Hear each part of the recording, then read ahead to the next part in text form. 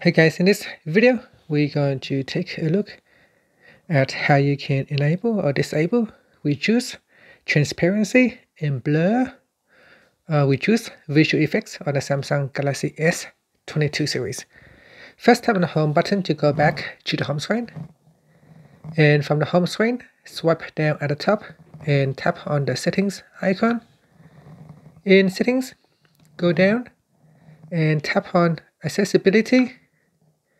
Next, tap on visibility enhancements. Then we go down and tap on reduce transparency and blurred. This will allow you to turn off or turn on.